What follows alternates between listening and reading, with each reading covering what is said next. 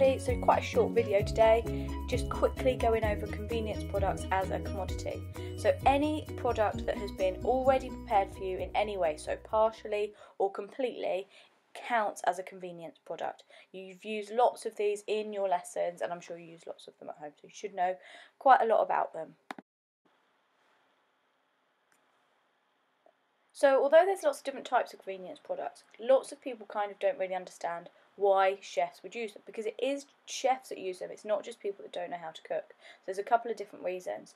So the first reason that we're going over is that it saves time in comparison to preparing fresh. So if you could buy some ready mashed potatoes, for example, it's going to be much quicker than boiling them, mashing them and doing that yourself. You can also save money if you're using products that are out of season, so like raspberries. You could buy frozen raspberries that have been picked in summertime, so they're good quality, and you can keep them in the freezer, and it's going to be much cheaper than buying them when they're out of season and they're imported. Again, relating to that one, there are fewer air miles involved with some convenience foods. So if, for example, it's a product that's out of season, if you can have it as a convenience product, it's not had to be transported.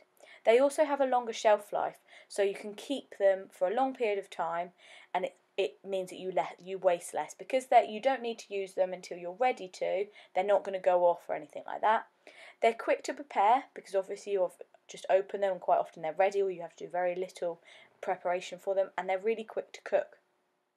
So I've carried on, I ran out of space, and I've carried on with why you would use convenience products. So if you use a convenience product, every single packet that you use is all going to be of the same quality, so it's a consistent quality.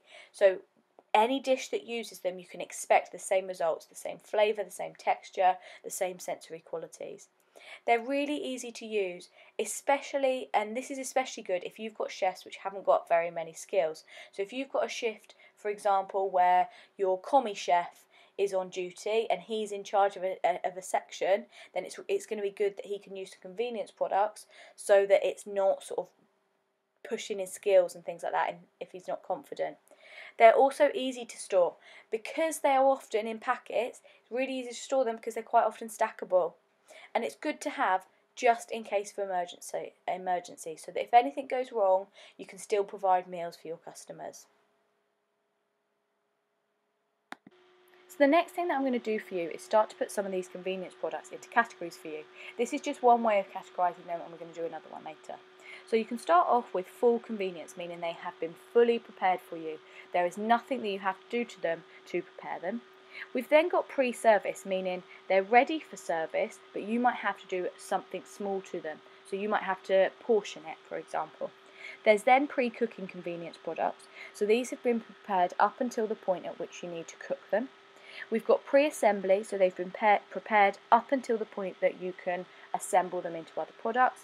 And then we've got basic convenience, where you can use them, but some basic preparation has been done for you.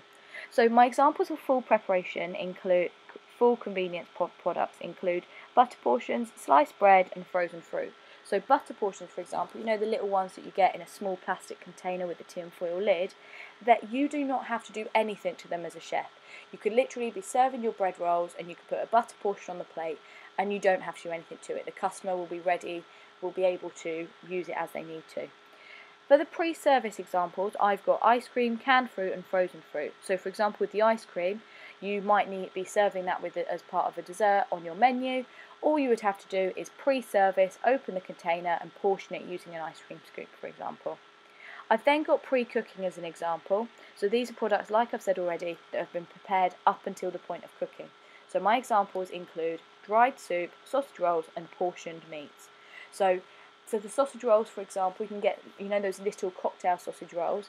They have already been, the pastry's been prepared, the sausages have been put in there, they've been sealed, they've been glazed. All you would have to do as a chef, say you're preparing for a buffet, is put them onto a baking tray and cook them for the amount of time required on the instructions. Portioned meats include stuff like chicken breasts and things like that. Now, pre-assembly, so this means that the preparation's been done, but they're not assembled into a final product. So for example, I've given you frozen pastry, fruit pie filling and sponge mixes.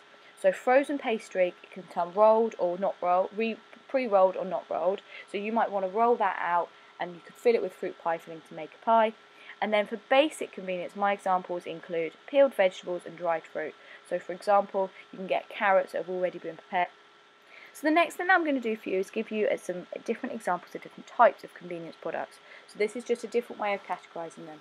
So you can get fresh convenience products, canned convenience products, dried convenience products, frozen convenience products, chilled, vacuum packed and portion controlled convenience products. So lots and lots of people get this one confused because lots of people kind of forget about fresh convenience products. So these are things like sliced bread and ready-made cakes. So they've been completely processed for you, but they are still fresh products. So your sliced bread, your cakes, could be a gâteau, for example, that you're serving as a dessert. Lots and lots of catering establishments use fresh desserts as part of their menu, and these would be fresh convenience products. There's also things for canned convenience products, like baked beans and canned fruits. You can do all of these processes yourselves, but they've already been done for you. So you can make baked beans yourselves, but not many people would. Even chefs would, and they would buy them in, and they can be in the canned form. You can also get dried fruits, milk powder, pasta and rice as dry convenience products. Obviously, lots of you have made pasta as part of your coursework, so you know that there's lots and lots of steps that you need to do to make that pasta. You can dry it out, and it's going to mean that you don't have to make it yourself. So going back to some of the advantages of convenience products, it's going to save lots of time. You can also get frozen convenience products, so things like pies, breaded fish and frozen pastry. So it's just another way of storing them, and again, frozen foods can have a really, really long shelf life, and they can be defrosted quite quickly, ready for you to use. There's chilled convenience products, so these products that again have been processed for you but have to be kept chilled. So they don't have the longest shelf life, but it's longer than if you were keeping it out at room temperature and ambient temperature. So my examples for this are coleslaw and pate. You can also get vacuum packed processed convenience products. So this can include fruit, vegetables and meat. So an example of this, one of my year 10s today was using some vacuum packed beetroot for a recipe, and so that's an example of a convenience product. You can also get portion controlled convenience products, so these are things like the butter portions that I spoke about earlier and the jam portions. So that's it for this video. Remember, you can always look on Frog for more revision information. I hope you found this video useful.